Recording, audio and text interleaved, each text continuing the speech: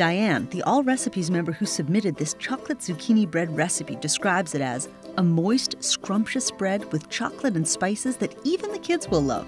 It's a great way to use up all those extra zucchinis in your garden. Thanks for sharing. First, preheat the oven to 350 degrees. Lightly grease 2 9x5-inch loaf pans. Next, trim and shred 2 medium zucchini using the large holes of a grater. You'll need 2 cups.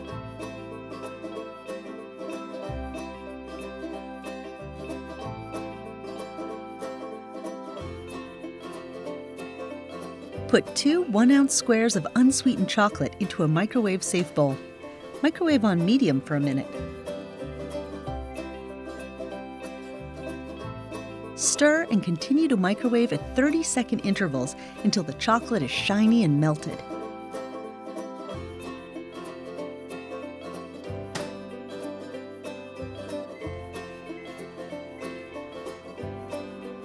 Stir until the chocolate is smooth.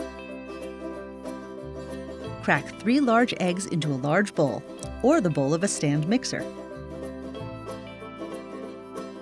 Add 2 cups of sugar, a cup of vegetable oil,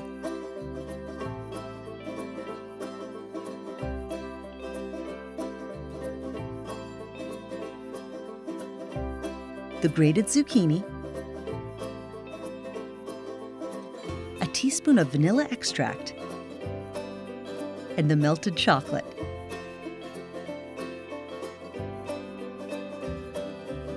Mix in the ingredients until they're well blended.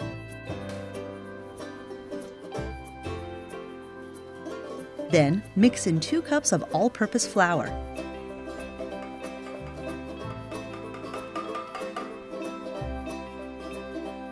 A teaspoon of baking soda.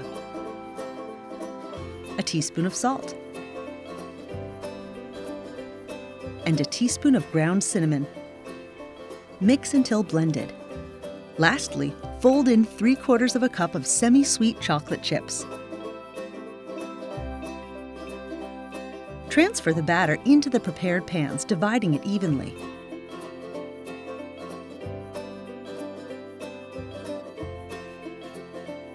Bake the bread in the preheated oven for 60 to 70 minutes. Or until a toothpick inserted into the center of a loaf comes out clean. Remove the bread from the oven and set them on a wire rack to cool for about 10 minutes. Then turn the bread out of the pans and cool completely. Some members have commented that they'd like to use mini semi-sweet chocolate chips for this chocolate zucchini bread recipe because the mini chips tend to distribute in the batter more evenly.